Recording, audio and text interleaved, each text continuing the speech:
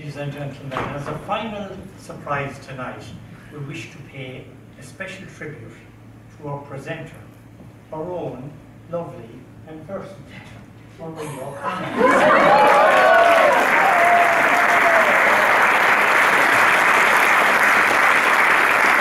We also would like to extend a warm welcome to our mum, Peggy, who has travelled all the way from Ballinasloe to be with her family this evening.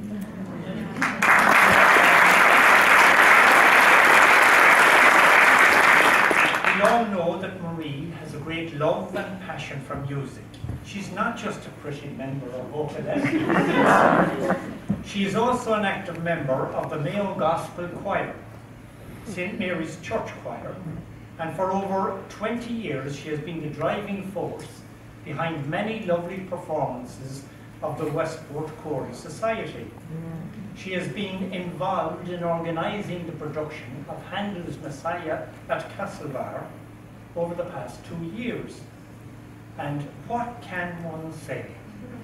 Always enthusiastic, always positive, Marie is a lady that gets things done.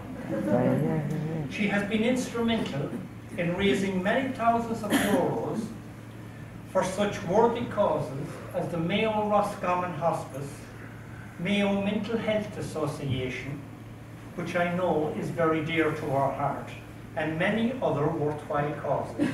Indeed, Marie is an inspiration to us all.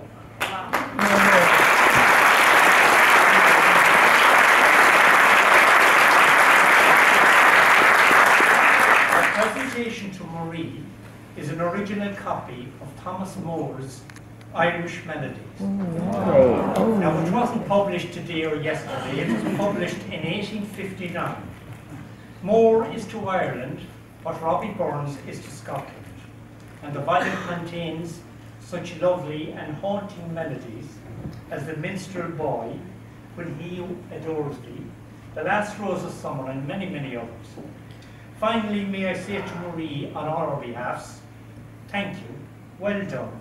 May the road rise to meet you, and may the wind be always at your back. May I now call on our musical director, the lovely, talented, and vivacious